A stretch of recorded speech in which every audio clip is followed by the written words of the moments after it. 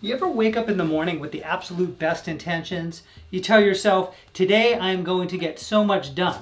But then, at some point during the day, you run out of steam. And it's not just physical. Your mind is gone too. You have no desire to do anything, let alone take on that ambitious list of tasks you beset upon yourself the night before. Now, you can blame yourself till you're blue in the face, but it's not totally your fault. We all have a limited amount of willpower, juice, buy-in, mojo, motivation. You get the idea.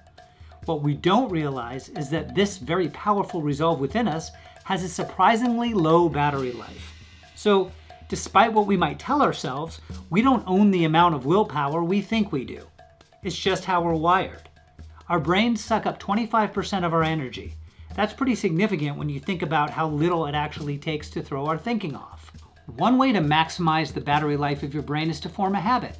It takes 66 days to develop a habit and create a sustainable muscle memory that no longer drains the energy from your brain.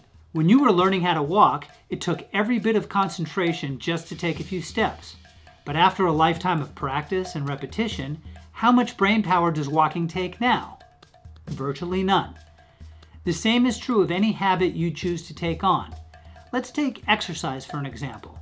Most of us get really excited when we embark on a new health path. We might join a gym or download a home workout. On that first day of exercise, we hit it like gangbusters, thinking, heck yeah, I got this.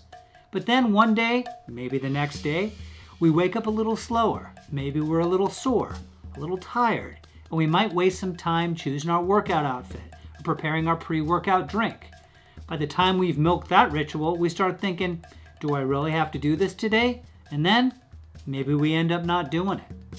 What if instead we committed to a 66-day challenge to create a habit? It might go something like this.